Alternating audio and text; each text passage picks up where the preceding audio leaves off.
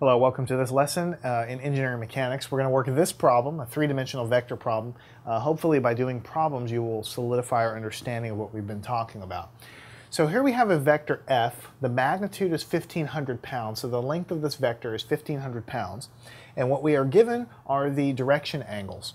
So we know that this angle is 65 degrees, this angle to the y-axis is 31.6, this angle to the x-axis is 72 degrees. Now, anytime you draw a picture in a two-dimensional space that you're trying to draw a three-dimensional picture, things can look a little distorted. For instance, this is 72 degrees, but it looks like a really, really wide angle.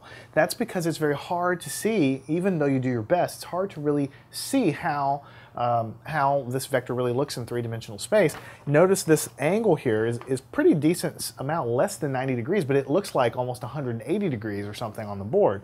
So let me draw or pick up our little prop that we have here. We're not going to do this for every problem, but I'll do it here just to kind of try a little bit to explore these direction angles a little bit.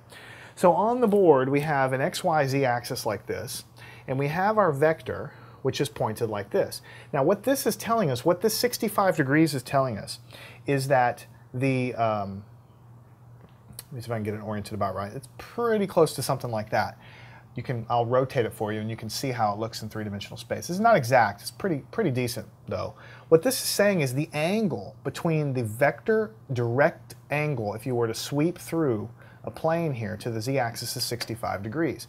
It would say that if you go and take this angle, notice that the vector sticks out in relation to y, but we're looking at the direct angle, to the y-axis, that's 31 degrees. And this angle here is, look at this, less than 90 degrees, it's 72 degrees.